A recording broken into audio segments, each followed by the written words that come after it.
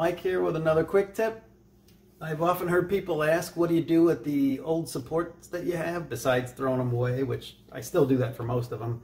But I did find a good use more recently for some of my old supports.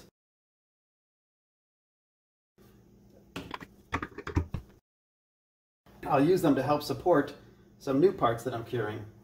That way they don't stick to the plate, and raising them up sometimes helps some of the undersides get exposed.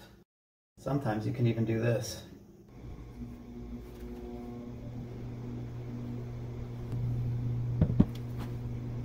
You will want to be a little careful on the supports you choose. You want to make sure there's not a lot of flat area on here because they will stick to this when you pull them out. But as long as you have little points on here, they'll snap off pretty easy. Because sometimes you cure with the supports on to keep your parts from warping, you could still set it on this with your supports to keep it from sticking to the plate, because it's easier to break that away from the hardened supports below it than it is to break it off the turntable. If you're finding this useful, don't forget to like or subscribe. That's it for today, and happy printing!